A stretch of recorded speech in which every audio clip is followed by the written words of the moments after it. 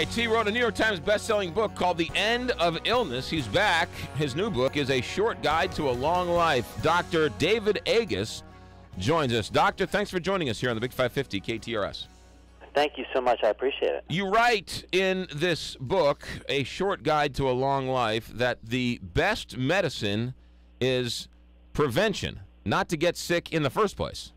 And listen, I'm doing that out of weakness. I look at people with advanced disease all the time, and I realize I can't treat it. I can't reverse it. At the same time, most of those are preventable or delayable. Explain that. You know, there's a pill a day that's 2,000 years old that if you take it, you could reduce not the incidence, but the death rate of cancer by 37%, heart disease by 22%, and stroke by 17%. It's called a baby aspirin.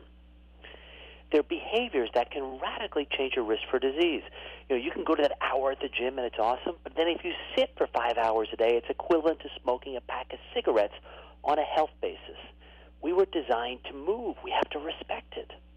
So you're saying everybody should be taking a baby aspirin a day?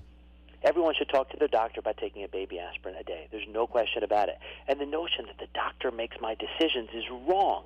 It's the discussion and the team between you and your doctor. So I want you to go in and say, why aren't I on a baby aspirin? Have that discussion.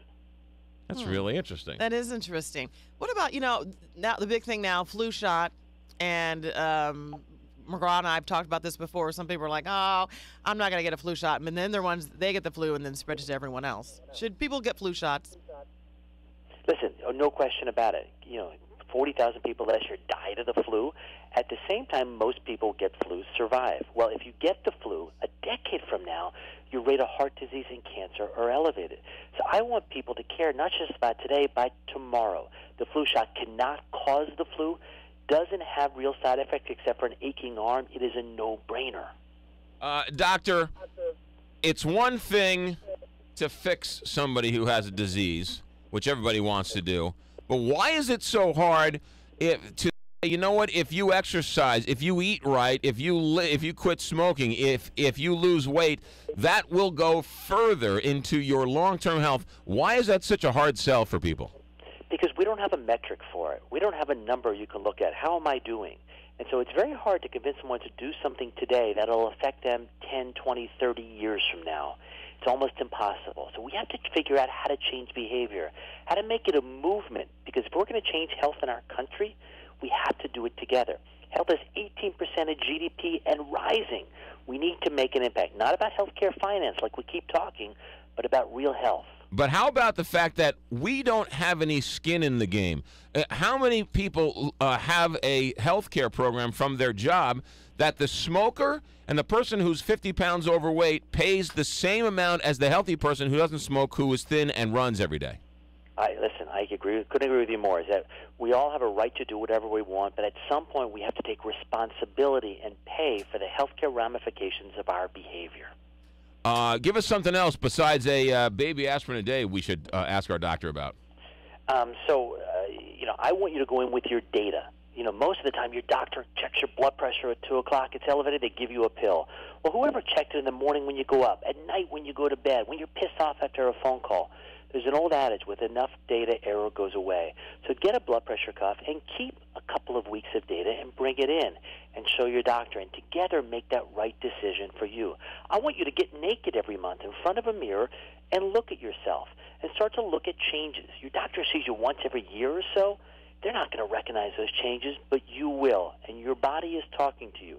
We need to listen to that conversation going forward. In this book, A Short Guide to a Long Life, you say consider DNA testing. Why? Well, listen, right now we check your cholesterol, and that tells you how likely it is for heart disease. People with a low cholesterol still get heart disease. People with a high cholesterol are slightly more than average likely. DNA is the next generation of what's going to happen to you. And it just means what is your relative risk.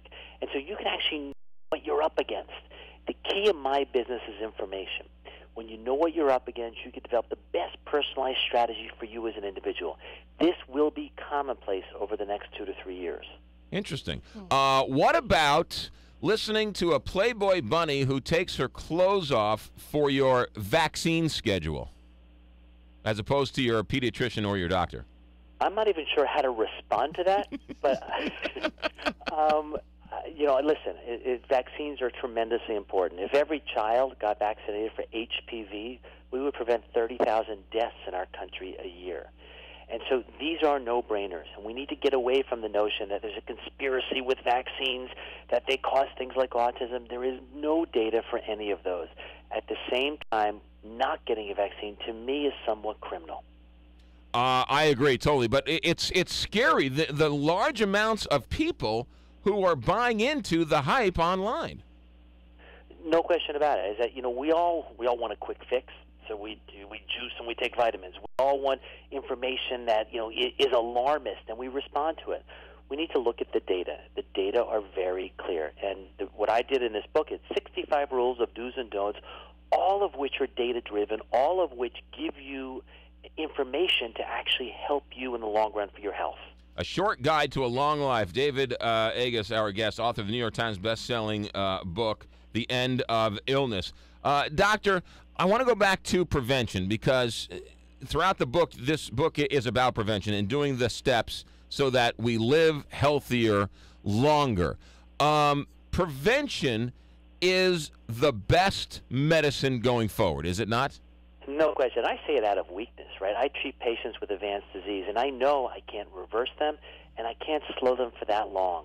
But I know we have the technology and the data to prevent disease, and it works. Again, the key is getting people to think not just about today, but about tomorrow. Do things now that will benefit 10, 20, 30 years down the road. We'll all benefit. So you're saying you see patients in which they're dying from cancer that could have been prevented from the beginning? Well, it most likely could have been prevented or delayed or caught early and cured. And yeah, it kills me, and obviously it kills them, and I don't want that to happen anymore. So the passion I have is to prevent disease. Yeah, you also say don't forget your feet or your teeth.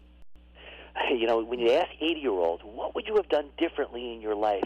Uniformly, the top two answers were take better care of my teeth and better care of my feet. And by the way, I wouldn't have predicted that. But when your teeth aren't good and you get older, you don't enjoy the food, which is a fundamental part of life. When your feet are good, you're not going to be able to play with your grandkids like you'd like to. So both of those are key to enjoying a long and healthy life. How do you take care of your feet? Well, you wear good shoes. It's very simple. Imagine walking on cushion all day and shoes that really support you versus walking on shoes where at the end of the day your feet hurt. Even at a young age, that portends for bad things later on. So I guess I should stay out of my stilettos? Listen, stilettos fine once in a while, but choose ones that don't hurt you at the end of the day. Big difference. That inflammation is the root of heart disease, cancer, and brain decline. Really try to focus on comfortable shoes. I tell you what, take care of your teeth. My father gave me absolutely no advice throughout his entire life, but towards the end of his life, he said, take care of your teeth.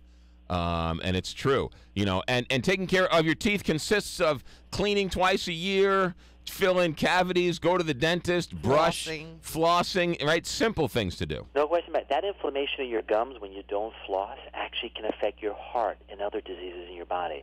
Take care of your teeth. You need it. A short guide to a long life. Dr. Agus, thank you very much for your time, Doctor. Have a good day. Thank you, McGraw and Kelly. I appreciate it. Thank you. You got it. 8:30 here on the Big 550 KTR.